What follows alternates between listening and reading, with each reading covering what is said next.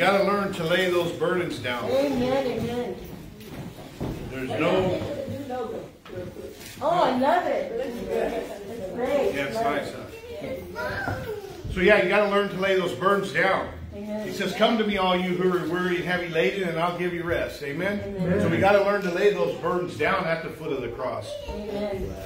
Too many people are carrying around too many burdens when we just need to give them to the Lord. Amen. And when we give them to Him, we don't need to go back and collect them up again. Right. We need to give them to Him and leave them with Him. Amen? And trust that He's going to do what He's supposed to do in our lives. Amen? Amen. So I'll tell you what, I can do a good enough job messing my life up Right? when I try to do things on my own. Amen. And I'm sure you're probably right there the same way, right? We're going to look at one verse tonight, and we're going to kind of look at it. There's four essential things in this verse that's effective for Christian living in this one verse in 1 Corinthians 16:13. It says, be on guard. That's one. Stand firm in the faith. That's two. Be courageous. That's three. And it says, be strong. Amen. And that's the fourth one. Amen? So that's a formula right there.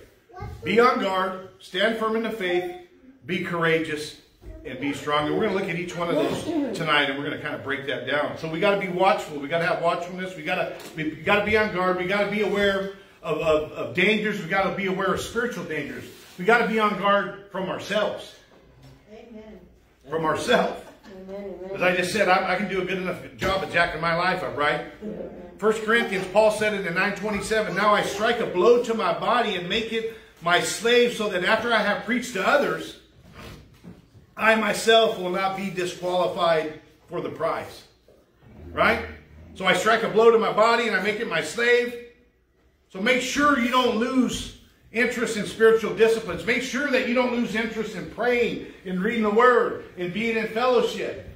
I said it to some of you earlier before church, man, it's good to see you here. Nothing wrong with grabbing a service online, but once a week you need to be in the building with the saints. Amen. Amen. Right? Nothing wrong with online church, but you need to come once a week, either it's a Wednesday, a Tuesday, or a Sunday, and you need to get amongst the brothers. Because I can't see you through that phone right there. That's right. I can't see you through the camera in Holville. Amen. And you can walk in and I can look at you in my spirit and say, man, there's something going on with Donna. I need to get with her. Right? Yes. Or matter of fact, we're going to pray later. Yep. You can't come to the altar and have anyone lay hands on you. That's right. You need that. Amen. The Word of God says that you need to come together. They went to the temple courts daily. Broke bread, ate together, prayed together, and all that stuff, right? That's right. You got to be in fellowship. And this is great temporarily, but too many people have taken this and made this their church. Come on. And it's not what it's supposed to be. That's right. That's Hebrews right. 10:24 wasn't for you to meet me right here. That's right. Right? It's for you to meet me right here. That's right. Right? Amen. So that's for some of you out there. Nothing wrong with tuning in. I mean, it's great to have this, but don't let this just be, oh, this is how I'm going to be fed. Amen. That's not how it works. That's what that scripture Not is the for. same. Right? Be careful. Too many folks are drifting away. Too many folks have just gotten comfortable. Yes. You know what I mean? And the enemy likes to get you comfortable. That's right. Keep you at home, away from everybody. Isolated. That's where he wants you. Then he can work you over. And then there's nothing we can do to help you. We might find out when it's too late. We might find out when damage has already been done. We're here for you. But I can tell by most people, I'm pretty good at my spirit testifying when people are struggling and going through things. And I might not even go up to you and approach you, but I guarantee I'll be going home and praying for you. Hey, whatever's going on with Rudy, let's use Rudy as an example. Lord God, be with him. Amen. Amen. Whatever's going on. Amen. That's right. Because I can see you. Amen? There can be many distractions from our main purpose in life. Don't get lazy in your walk with the Lord. Amen. Don't get lazy. Don't stop reading your word. Don't stop praying. Don't stop being the hands and feet of Jesus. And we talked about it as we've been in that GPS series that the Lord had a burning bush and it got Moses' attention. He went over and he investigated. Amen. Man, what's up with this burning bush? How many burning bushes did you walk by today? Man, I'm in a hurry. Got to get to where I'm going. Stuff burning all around you. The Lord's trying to get your attention. He wanted to use you. Right? So that after I have preached to others, I myself will not be disqualified. Amen. For the prize. See, we're really good about telling everyone else what they need to do and live and how they need to live, right? I'm really good at it. Hey, you need to do this. You need to do that. We're all good at it. My wife is. That's right. She's real good at it. She gets to practice on me all the time, man. Amen. And we're here. We're to hold each other accountable. If I ever tell you anything, it's out of love. It's because it's my duty, not as your pastor, but as your brother in Christ. Amen. It's your duty to hold me accountable. That's right. Not to say, hey, I caught you doing this, but hey, brother, could you have done this a little better, maybe this way? Yes. Nothing wrong with that. That's how we iron sharpens iron, right? But we need to make sure that we're practicing what we preach. That's right. I myself will not be disqualified for the prize. We got to always remember that the best sermon that we can preach is the one that we walk out in our lives. Amen. Yeah, we can say a few things on the side. But man, if you're not walking it out, you can come up to me and tell me all kinds of stuff. That's great. But if I see you over here playing around, man, everything that you told me is going to be right out the window. I'm not going to say, hey, the Lord didn't tell you to tell me something. But when I see you over here goofing around where you shouldn't be, well, I guess that wasn't from the Lord what they told me. Amen. Amen. Preach it. You know what I mean? Nobody's perfect. We all make mistakes. But man, we need to make sure that we guard ourselves so that we can guard our walk. We can guard our testimony. That we can be we're supposed to be a walking billboard for the Lord Jesus Christ. People are supposed to come in to have an encounter with Christ when they have an encounter with you. Amen. They should go away feeling like they've been in the presence of the Lord. Amen. And I'll be honest with you, people's left my presence and they didn't feel that way. Yeah. But man, I think about those. I'm not going to sit here and think, oh, I got it all going on. No, I don't. That's right. But man, I want to be better than I was those times. Yes. Yes. You know what I mean? There has been times people have left and can move right on. And there's been times people have left and they'll never get the opportunity to leave again because they'll never. I've ran people out of this church before.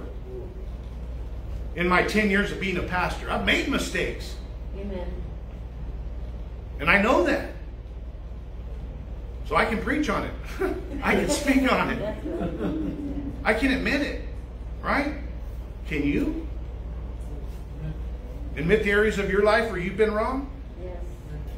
Admit the mistakes that you've made? We got to be able to do those things, folks. If that's where maturity, I've been going to the gym and I get stronger. And that comes from shocking that muscle, it comes from hard work, it comes from growth. Right? Right. We got to grow spiritually too. We're going to make mistakes. But man, that mistake is a lesson. It doesn't define who you are. How you handle it defines who you are. Amen. Right? You need to handle it the way the Lord would handle it, right? Amen. Amen. Yes.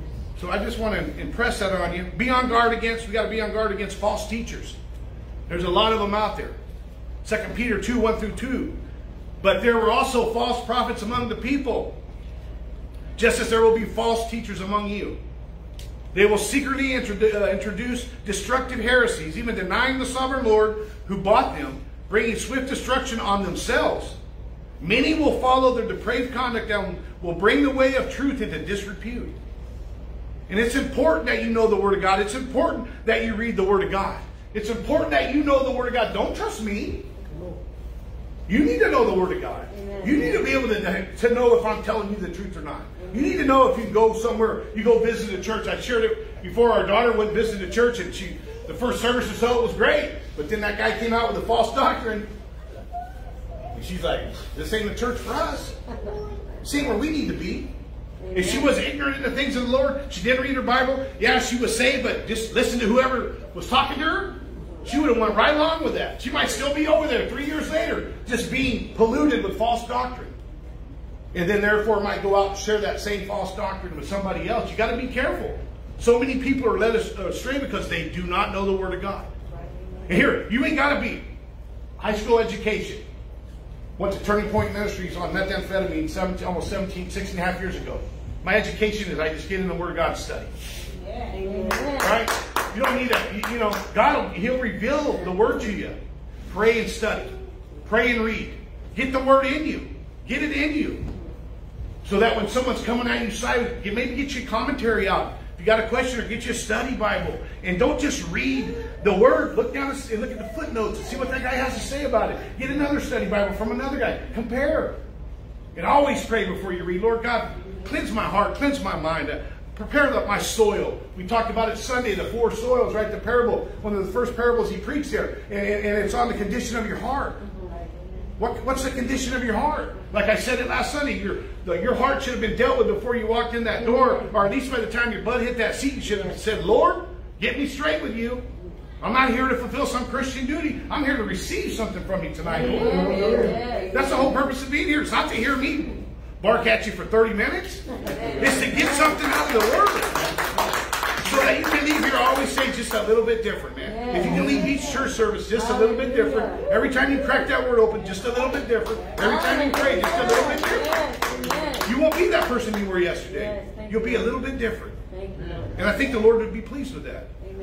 I think He would be pleased. 1 Timothy 4:1, the Spirit clearly says in the later times, some will abandon the faith. Whoa. And follow deceiving spirits and the things taught by demons. Oh, wow. Abandon the faith in later times. I think we're in later times. Some will abandon the faith. I'm here to tell you, if there's something going on in your life, this is a place that you need to be. That's right. Don't let the enemy lie to you. This is where you need to be. You need to be in your Word. You need to be praying. You need to be on the phone telling people, hey, I'm struggling. I need prayer. You need to be having the saints intercede for you. Right? Clearly says in latter times, some will abandon the faith, following deceiving spirits. That means you get deceived. It happened in the garden. Surely you won't die. That's all the Satan had to do. Surely you won't die. What, 4 words, 5 words? Surely you won't die? 4 words. Deceive, boom, there's sin. Just got him to doubt God's Word. That's all he had to do. Just doubt what God told you. How many times, maybe you've even doubted what God's told you. There's been times I've doubted. There's been times I've had weak faith. There's been times I've been beat up. But man, I got up every day. I still got to my office every morning in there. I still read there's times I don't want to be in there reading my Word, praying, going over my list of 30-something people that are sick. There's times I don't want to do it. But every morning, I go to that coffee pot, I get that cup, and I sit down and here we go, Lord. Right? And God honors that. Amen. He honors the faithfulness. He honors the discipline. That's right. There's going to be times you don't want to be in church. That's when you need to be here the most. Amen. Yes. Amen. When we study the Word, we are training ourselves. Hebrews 5:12-14. In fact, though by this time you ought to be teachers. He's speaking to some of you tonight. Some of you tuned in. Listen closely. You need someone to teach you the elementary truths of God's Word all over again. You need milk, not solid food. Anyone who lives on milk, being still an infant, is not acquainted with the teaching about righteousness. But solid food is for the mature, who by constant use have trained themselves to distinguish good from evil.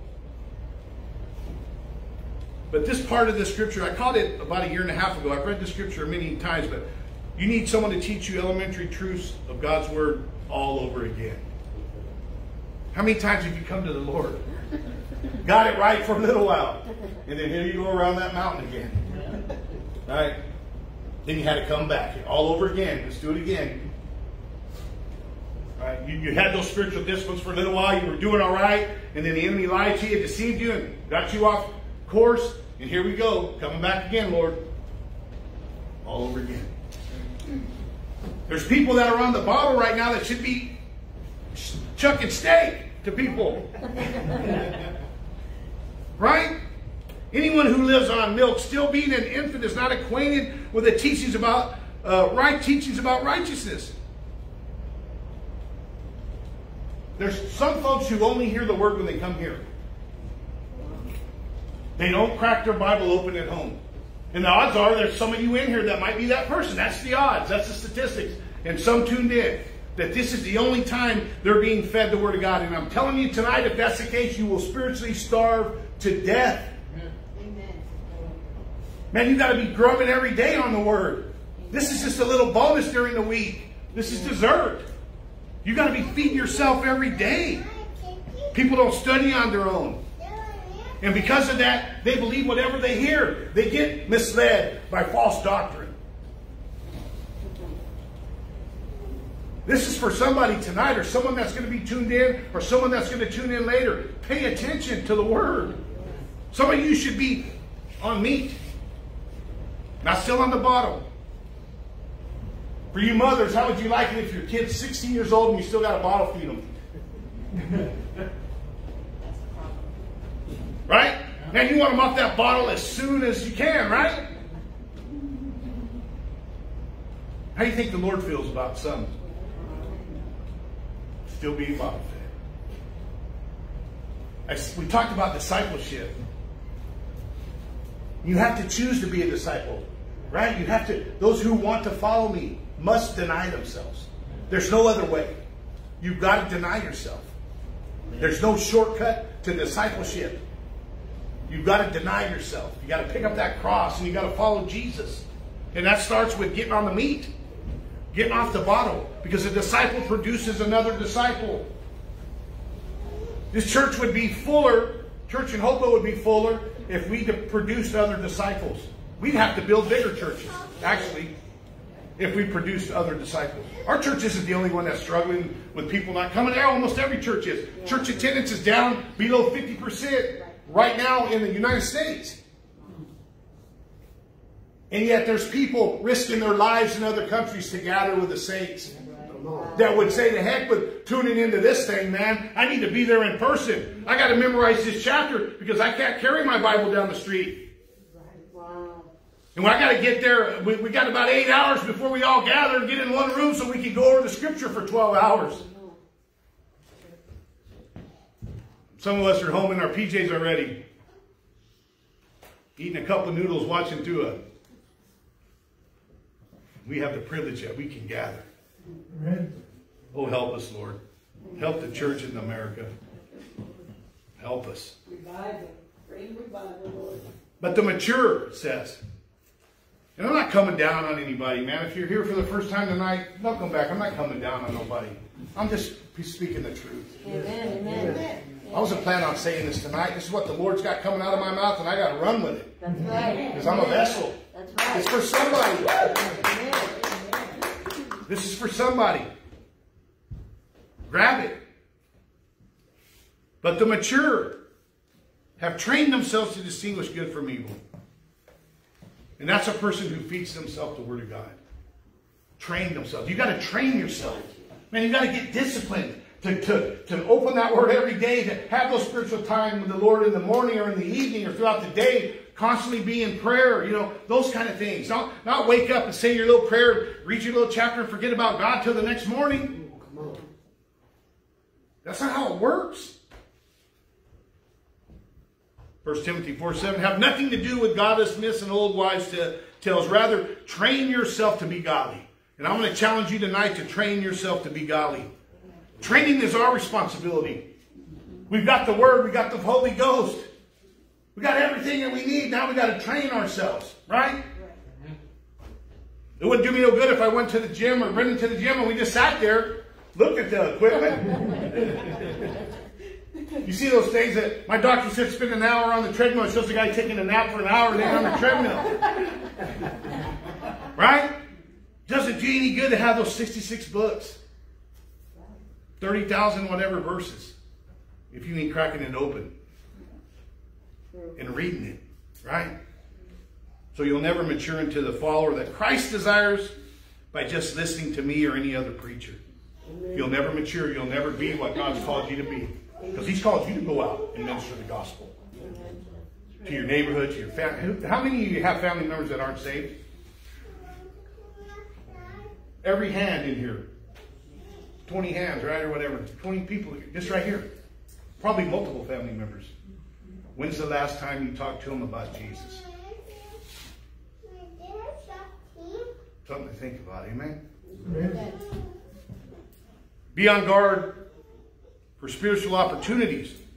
6:10, therefore, Galatians 6:10, therefore, as we have opportunity, let us do good to all people, especially to those who belong to the family of believers. So that's telling us to look for opportunities for the Lord to use you to be his hands and be his feet. Be on guard for that. Be looking. Wake up in the morning expecting God to have someone to put in your path, someone to minister to. Ephesians 2:10, where God's handiwork created in Christ Jesus to do good works. I'm partaking in some good works he prepared long ago when I was sucking on a meth pipe 20 years ago. Man, one day if he follows my will, I'm going to use him to minister my gospel. Amen. I'm walking in it. Every time I run across someone and able just to minister, even if they don't receive it, even if they, I did what I was supposed to do. That's the good work. Amen. God is pleased. Amen. Right? Yes. Look for those opportunities. And be on guard against the enemy. How many of you know you have the enemy and it's not Biden, it's not your neighbor, it's not your boss, it's not the IRS. It's the devil. 1 Peter 5:8, be alert and of sober mind. Your enemy, the devil, prowls around like a roaring lion, looking for someone to devour. Did you wake up this morning thinking about the enemy that looking for the bullseye on your back? He's looking for you. He would love to destroy your marriage. He would love to destroy your finances. He would love to ruin anything that's good in your life because that's his job. Did you wake up this morning thinking about that? Man, I got an enemy. Back in the day, in the old life, if you had an enemy, you kept your eye open for that dude, right? That's true. You got an enemy that's way worse than any enemy you could ever had in your life. Yes. Amen. Be on guard. And the best way to do it is be alert and of sober mind. Amen. Right. Sober mind. Second thing we're going to look at is standing firm in the faith. Be on guard, stand firm in the faith. We must be equipped to stand. Ephesians 6:13 and 14. Therefore, put on the armor of God, so that when the day of evil comes, when the day comes, it's coming. You have an enemy. His name is the devil, right? You will may be able to stand your ground. Too many Christians right now aren't able to stand their ground. Too many Christians right now are getting beat up by the enemy when he doesn't have any authority in their life. Amen. He doesn't. Kick rocks, devil. Amen. Just like Jesus told him when he was taken out to the desert and tempted. Away from me, Satan. James 4:7, submit to God, resist the devil, and he must flee. And if you got to say, Lord, your word says in James 4:7, submit to you, resist the devil, and he must flee. Lord, make it for you. Speak his word out. After you have done everything to stand, stand firm then with the belt of truth buckled around your waist, with the breastplate of righteousness in place. We're talking about the armor of God. You've got to be grounded in faith. And that faith is based on the knowledge of God. That's why it's so important for you to be in your word. Because if you're not in the word, your faith isn't where it should be. Amen. So important to be in your word. Amen. Amen. It's important to hear the word preached too. It's important to be here tonight. It's important to hear other people preach the word. Romans 10:17. Consequently, faith comes from hearing the message, and the message is heard through the word of Christ. So weak faith is common in someone who's not in the word. The devil has a field day with someone who's not in the word. And if you're like me, there's times I read the word out loud. I'll read my Bible out loud. So I hear myself. So I hear the word. I hear it with my ears. I'm not just reading it under my breath, but I'll read it out loud. Because faith comes from hearing and hearing the word. So I would encourage you to read your Bible out loud. Go in your room, get some private time, and read the word out loud. Read it to yourself.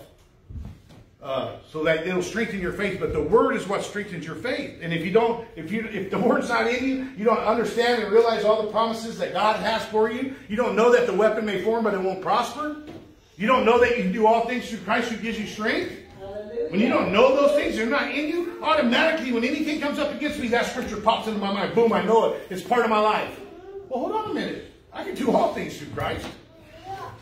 The weapon may form, but it's not going to prosper. Amen. When you know those things, God will remind you of those things. He'll remind you of that word that's in you. And you'll just keep flowing. You'll keep walking. Everything will be all right. You won't miss a beat. You won't get all stumbled up and tripped up and caught up in something. You'll just keep on trucking with the Lord. Amen. Colossians 3:16. Let the message of Christ dwell in you richly, as you teach and admonish one another with all wisdom through psalms, hymns, and songs from the Spirit, singing to God with gratitude in your hearts.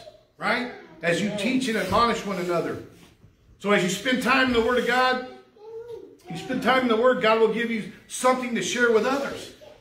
He'll give you something to share. I don't know how many conversations I've had with people that are Christian.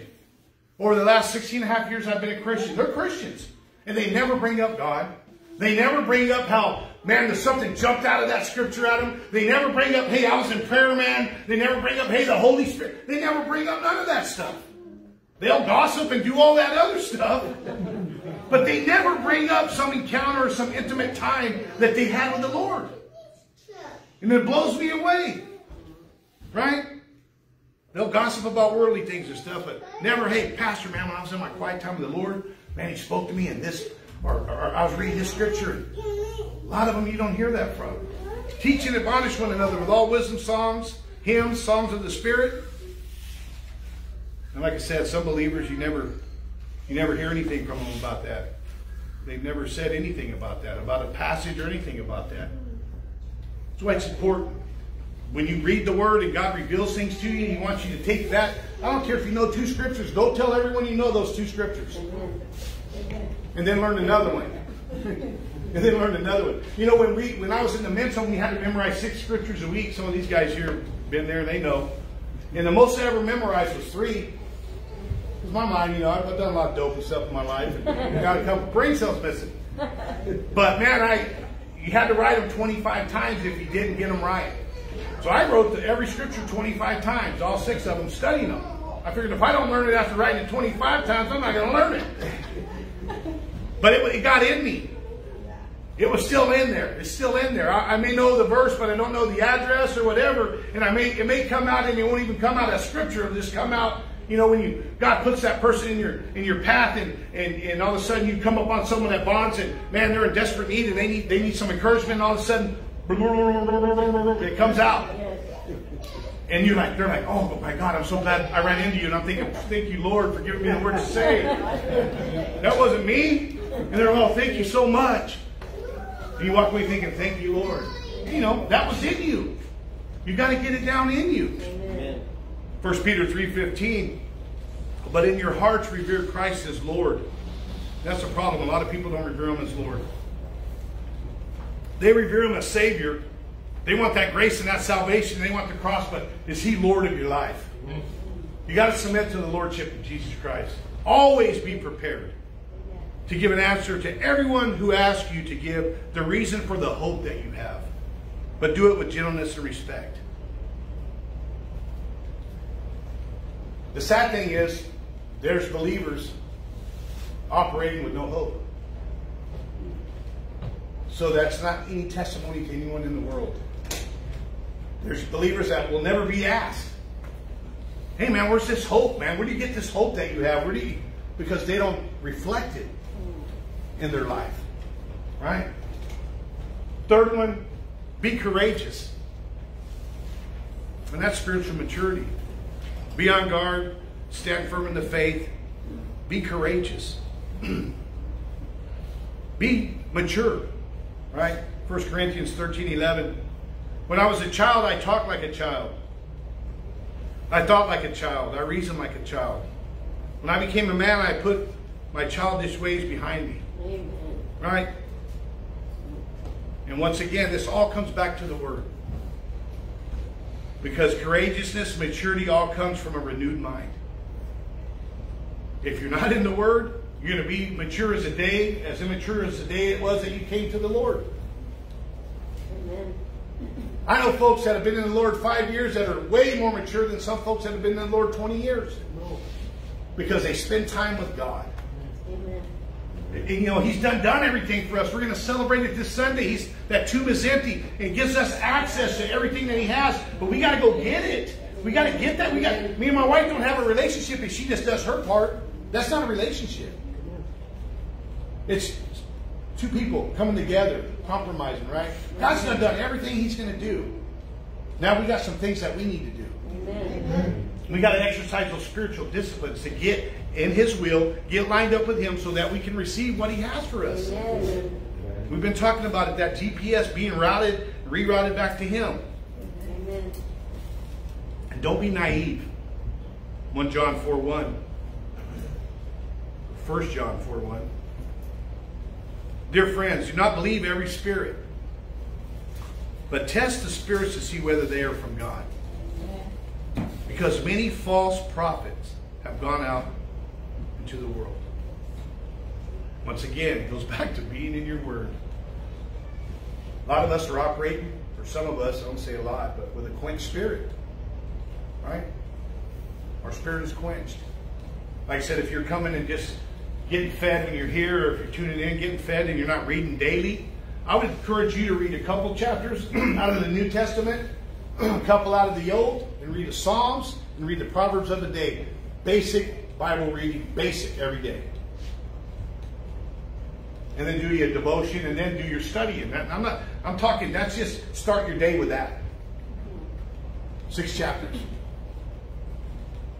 And then a devotion or 2. And then we really want to get in there and study, then you get in there and study. Right? That way your spirit is full. It's not quenched. You can testify with somebody. The way that we get our spiritual maturity is told to us right here in 2 Peter 3:18. But grow in the grace and knowledge of our Lord and Savior Jesus Christ. To him be the glory both now and forever. Amen. Amen. So grow in the grace and knowledge. Growth is constant. It takes effort on our part to achieve that growth. Amen. Without spiritual discipline, you won't grow. We're to be growing daily. We never get there. Until the day of completion, until the day of Christ Jesus, we're to be maturing. You know, the scripture, abide in me and I in you, and you'll bear much fruit. Right? We've got to be growing. Amen. And I pray that you are. If you want to be a testimony the Lord's called you to be. But without spiritual discipline, there will be no growth. Without meat, there will be no growth. You got to get in the meat. You got to get in the Word. And everyone here is qualified to share the Word of God. If I can get up here and share it with the life I've lived and the things I've done, and the Lord can use me this way, man, there's no one in here that the Lord does not want to use to share His Word. Amen. Amen. You don't have to go to Bible school to share the Word of God. You got to get the Word of God in you. Amen. And let the Spirit pull it out of you. Yes. And trust the Spirit, right? Yes. And the last one, be strong. Be on guard, stand firm in the faith, be courageous, be strong. And we know the source of our strength is, I just said it earlier, Philippians 4:13. I can do all things through Christ. Amen. Who gives me strength, right? And when you exercise your faith, that's faith. To stand on that scripture takes faith. Right? It takes faith to stand on God's Word. It takes faith to believe it, right? Yes. But you'll have that attitude. When you read that scripture over, I don't know how many times I've read that scripture in my walk with the Lord, thousands of times. Thousands of times I've had a struggle, or throughout my day, something's come up, or something's come against me, and I've said, man, I can do all things through Christ who gives me strength. No matter what the situation may be, I've done my own father's funeral. I guarantee you, before that funeral, I'm saying to myself in my head, man, I can do all things through Christ who gives me strength. Amen. I'll said it thousands of times. I'll say it thousands more before I go home to be with the Lord, right? But you got to exercise that faith. And that comes from being in the Word. The Word will change your attitude. Amen. If you have a nasty attitude, get in the Word. Google the scriptures about that'll help you for nasty attitude. I guarantee it'll take you to the Psalms. You struggle with anger? Google scriptures that'll help you with anger. Amen. I mean, there's no excuse. Or go to the back of your Bible and look it up in your little index thing. But John 15:5, I am the vine, you are the branches. If you remain in me and I in you, you will bear much fruit. Amen. Apart from me, you can do nothing. The trick is to remain, abide, or remain. It says abide in the New King James, and it says it 8 times there. And to abide means to stay for a long time. Remain in me and I in you. Remain in me and I in you. We remain in Him through our fellowship with Him, right? Amen. Apart from me, you can do nothing. You will bear much fruit. Is there fruit in your life? From the moment you got saved until now, is there fruit? Is there an ongoing process of fruit being developed in your life? Or is the tree got going and then it just You've seen those trees. Half of them are dead. Right? Got a little bit of green over here hanging on, but man, this side is just, it's gone. Cut that off. Right? Because he says in there, I'll remove anything that doesn't bear fruit, so that this side will be more fruitful. See, the problem with us is God removes things from our life, and we'll go dragging those things right back into our life. He'll remove a relationship from your life, and you'll go chasing that relationship down. And he removed it, he pruned it, he cut it out so the rest of your life could be fruitful. But man, you can't just let that thing go and you go dragging that old dead tree back in your life. Let him prune. And whenever he removes, let him remove it. Amen. So that the rest of the tree can be fruitful. We'll close with this, Psalms 31:24. Be strong and take heart, all you who hope in the Lord. Be strong and take heart, all you who hope in the Lord. And I added that little Psalms there because that was part of my daily Bible reading. Right? Amen. Be strong and take heart, all you who hope in the Lord. Where's your hope today? I pray it's in the Lord. Amen. We're going to thank those for tuning in. We're going to ask that you stand. We'll close with a song of worship, and I'll be up here to pray for you guys.